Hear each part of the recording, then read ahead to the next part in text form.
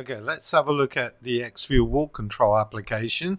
Now, from the desktop, we have two ways to open this. We can either click on the taskbar shortcut, or you can go to the Start and All Programs, and from there select the wall control application folder. And within here, you'll see wall control my computer. So click on that, and we now see the wall control open. Okay, so on the right hand side what we see is our 4 display output monitors, and each display output is represented by one of the rectangles. In this setup we've got horizontally 4 monitors, so that's a 4x1.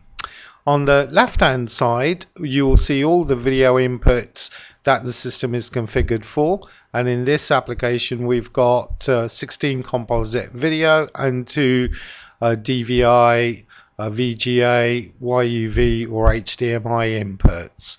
Okay, so one other thing is that when the video inputs are active, they will also be highlighted on each of the inputs, and you can also label all of the inputs. So for instance, camera 1, video 1, etc.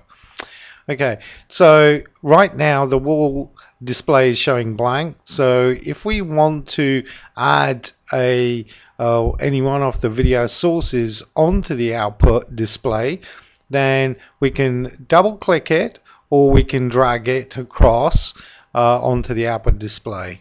Okay, so now you'll see video 1 is displayed, and this should be showing on the output 1 monitor.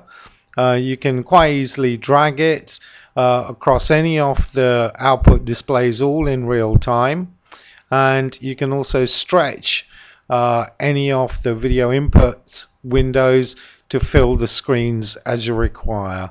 So we can create as many patterns or layouts as we want, and we'll call those as layouts, but here we're just having a look at a single video input, and that is basically a very easy, quick way of showing you wall control and the application. Thank you.